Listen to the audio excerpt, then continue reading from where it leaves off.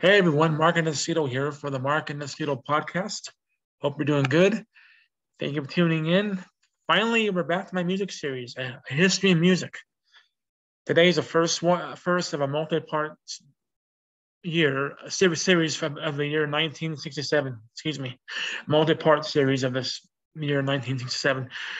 We're going to start today with January of 1967, and so let's go back from the beginning when I started researching this. I want to say I started it like late in 2020 or early 2021. I know it was at most January 2021 I started doing this. But so I remember recording my last podcast for 1966, the week of New Year's of 2020. And I remember that's when I had COVID still, my second week off from COVID. And I recorded the last episode of 66. And I think I started getting into the research of 67. But anyway, my research went on a pretty lengthy pause. My father passed away late January, so I kind of just quit in general and didn't want to do it anymore. But around July or so, I kind of thought to myself, I thought, you know what, I don't want to give up. I enjoy doing it. I want to keep going. So I went crazy with the research. Then for about a month or so, then late July, another problem happened. My father-in-law passed away, and that caused more havoc for me in the sense of not running into research anymore. I didn't really quit per se then. I mean, I think I quit more so when my dad passed, but when my father-in-law passed, I kind of took a brief break from it. And I'm gonna say around maybe January, February-ish or so, I started getting into it again, the research. And I'm still doing the research. It's still going on, but I'm hoping to get it done and get caught up so I can get to where I need to be at when I do the episodes where I need to, finish, if that makes sense to you. So bear with me on that. I'm doing the research still, but I got a couple episodes lined up and looking good so far. So I'm ready to get into this. 1967, the summer of love, they called it. A lot of stuff happened that year in music. A lot of great music, a lot of weird music. A lot of creativity was being used in music, even fashion, movies, uh, art, you name it. It was just a period of experimentation. It was, if I was there, if I was around then, I would say that was a wonderful time. But yeah, so without further ado, let's get started. January 1967. I'm ready, so let's get pumped and get psyched. Get ready. So remember the Karate Kid when Mr. Miyagi does this, and he heals like Daniel's arm or leg, whatever. So yeah, so let's get psyched, get pumped, and rock and roll, baby. Anyway, let's get started. January 1967. And the sources I'm using for this episode are Wikipedia, the book Psychedelia, 101 Iconic Underground Rock Albums, 1966-1970, by Richard Martin Jack, published in 2017. In the book, 1967, A Complete Rock Music History of the Summer of Love, by Harvey Kubernik, published in 2017. And further ado, let's rock and roll. So I started here with a prologue that I wrote, if you're ready for it. So in the words of John Lennon, picture yourself in a boat on a river with tangerine trees and marmalade skies. No, seriously, really. Okay, seriously. Picture yourself in 1967. It is your very first time listening to these songs and albums and wondering what went through the minds of these musicians when they wrote this material. What the fuck were they smoking? Or tripping on, or high on, whatever, Excuse my language. Picture yourself being in San Francisco, East Village, New York, during this period, and swinging London, as I called it. Excuse me, swinging London, for that matter, as I called it then, living this countercultural lifestyle. If you have the opportunity to live during this time, and it was a good time for you, take a trip down memory lane and enjoy what was to become 1967. Okay. January. Jazz saxophonist and flutist Charles Lloyd releases the two-part 45 Forest Flower. Los Angeles band The Doors released their debut 45 Break On Through the Other Side, backed with End of the Night. New York's The Lovin' Spoonful releases the 45 Darling Be Home Soon, backed with Darling Companion. Dino, Desi, and Billy released the 45 If You're Thinking What I'm Thinking. The trio consists of Dino Martin Jr., the son of crooner Dean Martin. No, I'm kidding. Desi Arnaz Jr., the son of Desi Arnaz Sr., and Lucille Ball, and friend Billy Hinch. I don't even know how to say that word, so sorry if I'm butchering your name, sir. R&B singer Toussaint McCall releases the 45 Nothing Takes Place of You. The Vibrants released the 45 Something About You, Baby. The Rain Days released the 45 The Acapulco Gold, backed with In My Mind Lives the Forest. The Five Americans released the 45 Western Union. Okay, I can't sing, so. Anyway.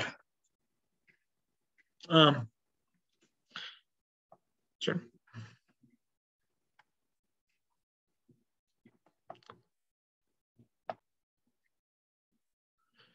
Greenwich Village, New York's The Young Bloods released their self-titled debut album. Highlights from the album include Grizzly Bear, Tears Are Falling, and their rendition of Get Together. Their version of Get Together is perhaps the most well-known version of the song and became an anthem of the 1960s. R&B singer James Carr releases his debut album, You Got My Mind Messed Up. Carr was not as well known as artists such as Otis Redding and Aretha Franklin, but the album is one of the top soul music albums of all time. January 4th, the Free Spirits released the album Out of Sight and Sound. The band were known for devising what became known as jazz rock, but containing a high psychedelic sound. Lead guitarist Larry Coryell formed the band. Coryell had an interest in blending the styles of artists such as John Coltrane, Miles Davis, the Beatles, and the Rolling Stones. After forming the Free Spirits in New York in 1966, Coryell referred to the band as five tripped out cats from all parts of the world who moved into the same block in the same neighborhood. And that was from the book, Psychedelia, 101 Iconic Underground Rock Albums, 1966, 1970 by Richard Morton Jack. And the rest of this is from that book as well. So when describing some of the tracks and reception, it can be justly called ahead of its time. From the frantic opener, Don't Look Back Now, but Your Head is Turned Around, and a sitar-driven I'm Going to Be Free, to the touching The Girl of the Mountain, and the hip groover Early Morning, Fear. It stands as an intriguing bridge between the mod scene of 1966 and the emergent psychedelic culture, also reflecting the band's experience of LSD.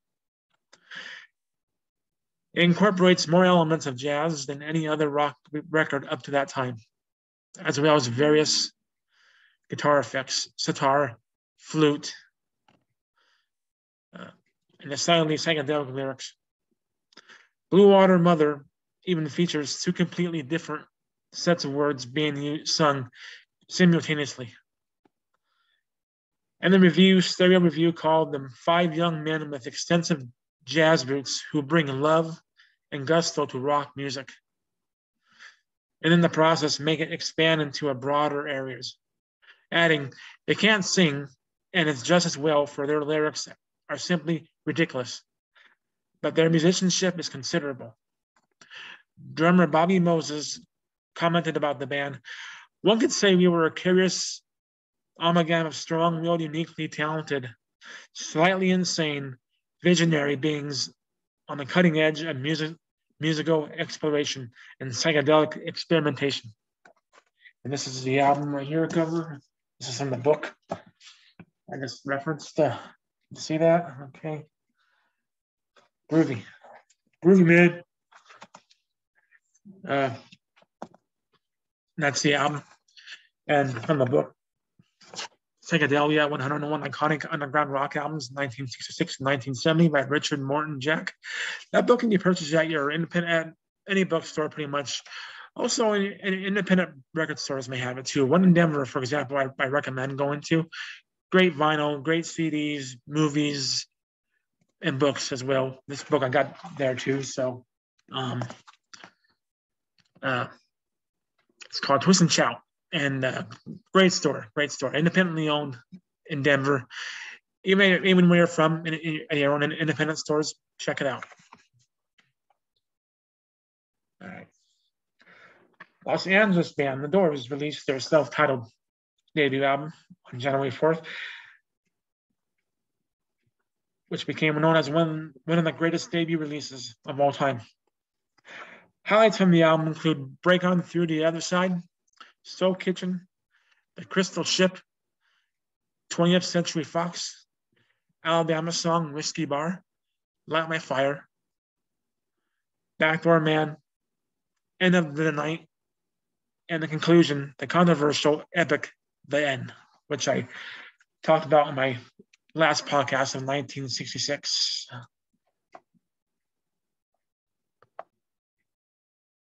And this here's the album cover. I'm sure you all saw it. It's well known. Too Crazy, The Doors. LA-based band. Great album. It is controversial, but hey, can you say about the 60s, right?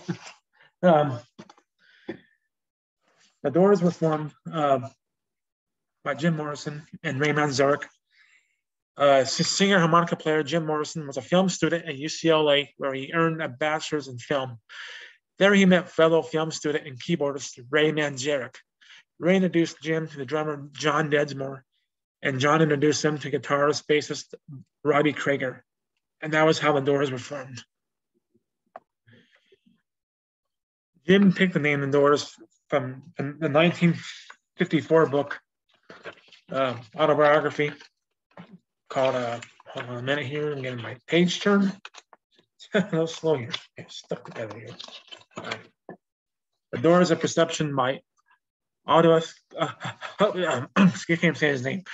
The Doors of Perception. Excuse me. By Aldous Huxley. Okay, whatever. I'm not gonna butcher it too much. A book about Huxley's psychedelic experience under the influence of mescaline during May of 1953. Excuse me.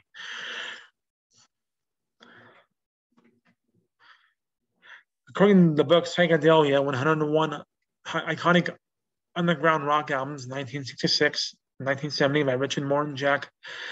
The album's centerpiece, however, is a sinister and compelling epic that concludes proceedings, as producer Paul A. Rothchild put it. When The End was first performed in the studio, we took almost a whole day to set it up because it was a very complex piece to record. When we finally got the tape rolling, it was the most awe-inspiring thing I ever witnessed in the studio. Written by Morrison, who was tripping on LSD the first time they attempted to record it in the darkened studio. It features the spellbinding guitar part from Krieger and culminates in Morrison notoriously stating, "Father, I want to kill you. Mother, I want to..."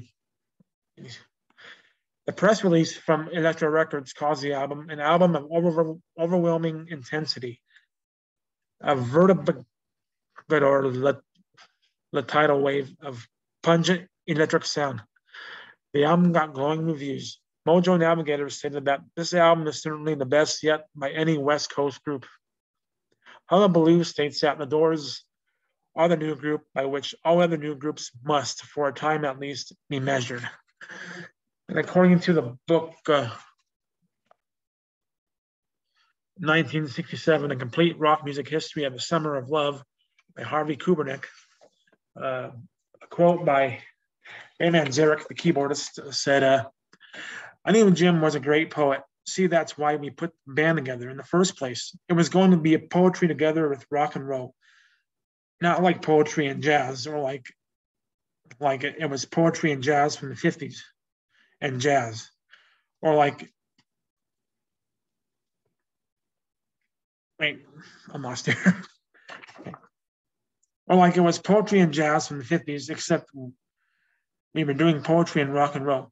And our version of rock and roll was whatever you could bring to the table. Robbie, bring your flamenco guitar. Robbie, bring that bottleneck guitar. Bring that sitar tuning. John, bring your marching drums and your snares and your four on the floor. Ray, bring your classical training and your blues training and your jazz training. Jim, bring your Southern Gothic poetry, your Arthur Rimbaud poetry. It all works in rock and roll. Sorry, I messed up there reading it, but that's a quote from Ray Manzarek, the band's keyboardist. Good old Ray. I love Ray, man. Gotta love Ray.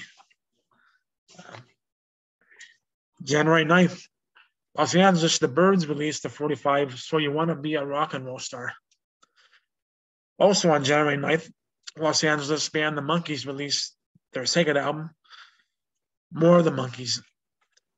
Highlights include I'm Not Your Stepping Stone and the Neo Diamond Pen, I'm a Believer.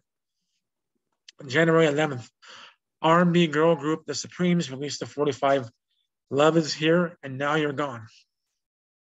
January 13th, British band The Tremolos released the 45, Here Comes My Baby.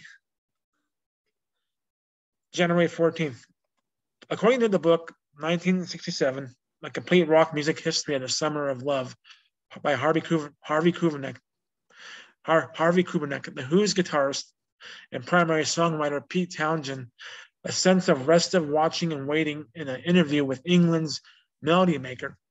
When asked about the Beatles' sabbatical from the hurly-burly of superstardom, Townshend stated, I'm a bit disappointed they're not still making records. If they are, then I wish they'd hurry up. They are basically my main source of inspiration, and everybody else's for that matter. And the book, by the way, again, 1967, A Complete Rock Music History of the Summer of Love by Harvey Kubernik, is another book you can get at your independent record stores. And of course, any bookstore, pretty much, Amazon will have it. But yeah, again, in Denver, Twist and Shout's a great independent record store. That you can probably find this book at any book for that matter by any musician, artist, genre, whatever you want, whatever interests you. January 14th, what may be considered as the first rock festival, or for the inspiration for what was to become the first rock festival, The Human Being, took place in Golden Gate Park in San Francisco. A source stated that majority of all San Francisco's based bands performed: The Grateful Dead, Jefferson Airplane, Moby Grape, The Great Society, The Charlatans, Quicksilver Messenger Service, the Steve Miller Blues Band, Big Brother and the Holding Company, and Santana, who at the time was called the Santana Blues Band. A number of acts from Los Angeles performed as well.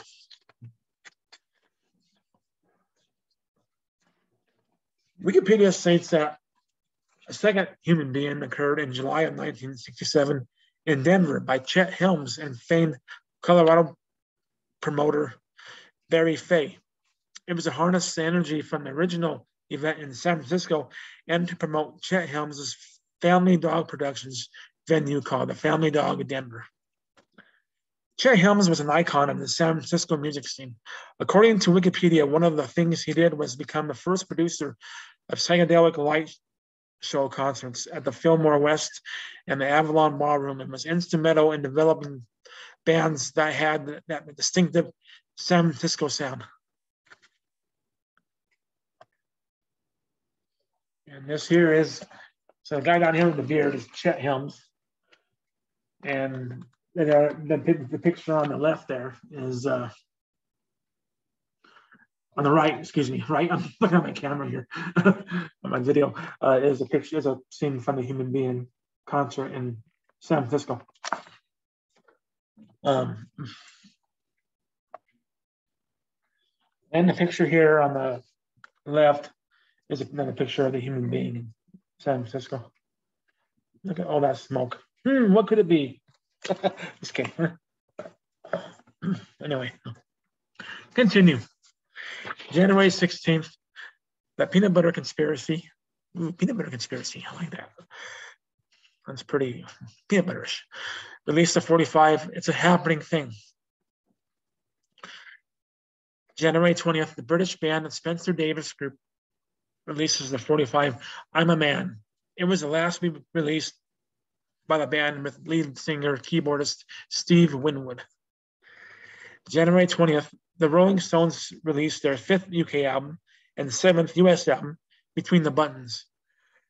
The album features elements of pop rock, psychedelic rock, baroque pop, and music hall. The album's influences came from Mick Jagger after listening to the Beach Boys' Pet Sounds album from 1966.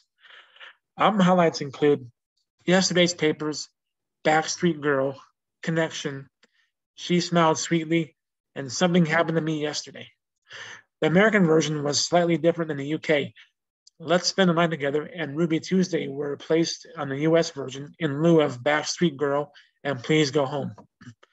Connection was written about the long hours the band spent at airports and the pressures the band were under by 1967.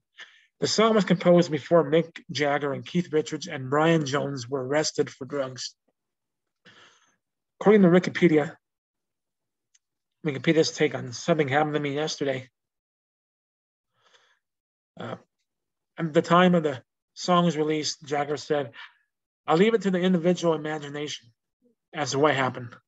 Matthew Greenwald calls it one of the most accurate songs about LSD. The song ends with a spoken passage. Well, thank you very much. And now I think it's time for us all to go. So from all of us to all of you, not forgetting the boys in the band and our producer, Reg Thorpe, we like to say, God bless. And if you're out tonight, don't forget, if you're on your bike, wear white. Evening all. Jagger has said plainly, fictitiously, that this passage is something I remember hearing on the BBC as the bombs dropped. However, this sort of homily was typically rendered at the end of an episode of an early police procedural, Dixon of Dock Green by P.C. Dixon and Old School Bobby. Let me try it again here, okay? In a British accent again. Well, thank you very much, and now I think it's time for us to go and bloody this, and I can't do it. I'm not a good actor. There's a commercial on YouTube in between videos. You want to watch the little snippet of car insurance. I think it's like a picture. It's like a commercial with a groundhog or guinea pig, whatever. And not a picture. It shows like an animated one, whatever. And the guy's like, "Are you tired of those commercials that feature mascots?" And the little guinea pig's like, "Hello, my friends," in a British accent. That's cute. Anyway, I had to share that. Sorry. Okay. Wow, two more things to bring up here. January 23rd, R&B duo Sam and Dave released a 45, When Something Is Wrong with My Baby. January 27th, Scottish singer-songwriter Donovan releases the American 45, Epistle to Dippy. So that's all I have for January of 1967. Next week, we're going to talk more about East Village, New York, which is like New York's version of San Francisco around this period. I found an article about it online. I'm going to read it all to you. And that's next week. So I'll be tuned in for this. I hope you enjoyed this episode. Thank you for tuning in. And if you're out tonight, wear white. And if you're on the bike, take a hike. I mean, forget it. In the words of Mick Jagger, I'm sorry. And by the way, to that Rolling Stones album article I read, the whole thing was from Wikipedia, which I didn't mention at first. I didn't mention a little bit later on in the next paragraph, but I want to get it cleared out. It's from Wikipedia in general, just to make sure I cite my sources there. But yeah, Well, again, next week's going to be about East Village, New York, New York's equivalent to San Francisco in 1967. And again, San Francisco was a place where hippies went in this period, listen to music, hang out on the corners of Haight and Ashbury, play bongos, smoke weed, take LSD, who knows, all that sort of stuff. And I'll be tuning in next week about East Village. So thank you again for tuning in. Goodbye and God bless.